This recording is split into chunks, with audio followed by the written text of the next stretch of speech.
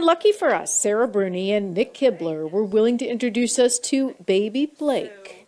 He was born early this morning on this eclipse day. Sarah says yesterday, I actually went into labor and my water broke at church.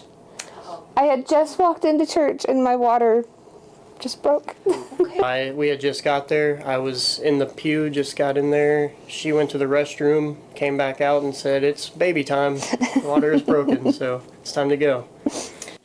18 hours later, Mom and Dad and big sister Audrey welcomed this 6-pound, 13-ounce baby boy. He's about a week early from Sarah's expected due date, which she says made her wonder. I always kind of wondered, because there's an old wives' tale that, like, when you're pregnant, it can induce labor in lots of women. So I kind of wondered if it would happen, but it was kind of more of a joke than reality. The team here at Ohio's Mercy Health Anderson Hospital made Blake's family feel like this is an extra special birthday. He is the cutest thing.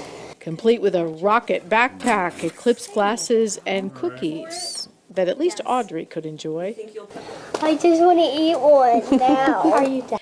As for what Blake's family will share with him about this day when this beautiful bundle of joy grows up, We will definitely be telling him the story, because I think it's a really cool thing that, you know, he's born on a pretty big event in our lifetime history. 2 life-changing events the same day, both part of a healthy history nobody in this family is ever going to forget.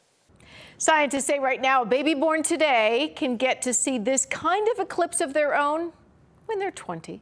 Thanks for checking out the Local 12 YouTube channel. Click the links and tap subscribe to get notified anytime we post.